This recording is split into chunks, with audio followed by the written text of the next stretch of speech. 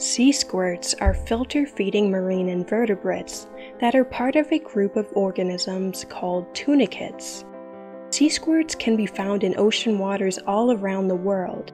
They typically live in shallow water in shaded areas, fastened to things like rocks, seaweed, dead coral, docks, or the bottoms of boats. Some are very colorful. Deep-sea species tend to live in sand or mud. When touched, sea squirts contract and squirt water out of their siphons. Sea squirts have sac-like bodies. They secrete a protective outer test called a tunic that is formed of scattered living cells and non-cellular material containing large amounts of cellulose. Sea squirts rely on water currents for food and nutrients. Most feed on small particles of phytoplankton, organic debris, and bacteria. There are a few carnivorous sea squirts that live in the deep ocean. The oral siphon is enlarged to form a mouth that can capture large prey. Sea squirts can be solitary or colonial. In solitary species, the tunic functions like an external skeleton. The body has two siphons. The oral siphon takes in nutrient-rich water, and the atrial siphon excretes the waste. In colonial species, the tunic typically forms a common mat of supporting tissue. Sometimes colonial species share a common opening where waste is discharged. Under a sea squirt's tunic, a muscular body wall encloses a large gill sac called the pharynx. Most of the space inside a sea squirt is taken up by the huge pharynx. The heart, blood vessels, nerves, reproductive organs, and digestive system surround the pharynx. The heart is unusual in that it reverses every 50 beats or so, changing the direction of blood flow throughout the body. The pharynx contains numerous gill slits lined with beating hairs called cilia that create a water current. Water enters through the oral siphon and pours into the pharynx where oxygen and food are extracted. It then passes through the gill slits and eventually exits through the atrial siphon. Sheet-like webs of mucus lining the pharynx catch fine food particles that are periodically rolled into cords and swallowed. Digestion takes place in the stomach and intestine.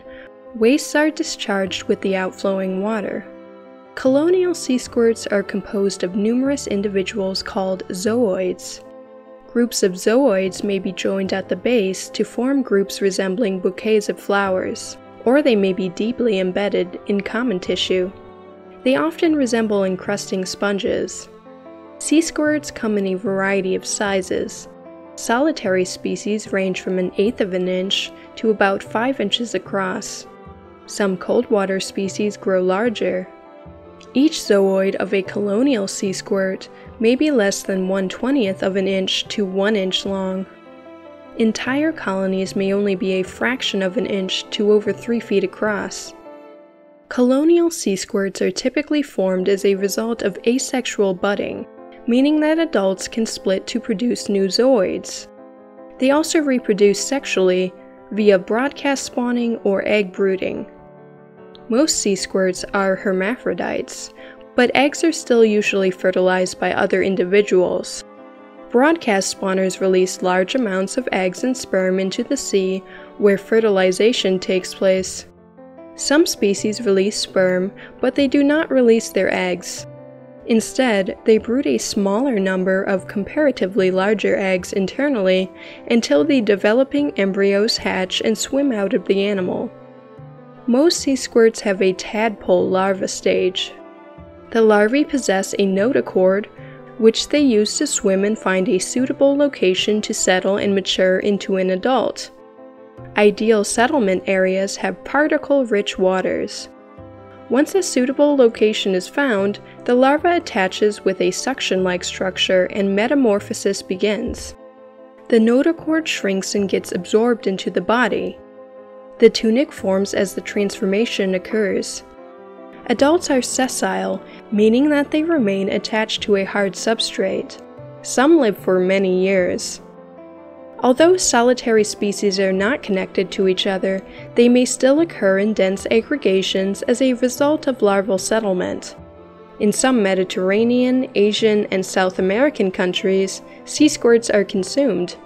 Since sea squirts are often found on the underside of boats, some have become invasive species after being transported from their native range. For more marine facts, click the subscribe button.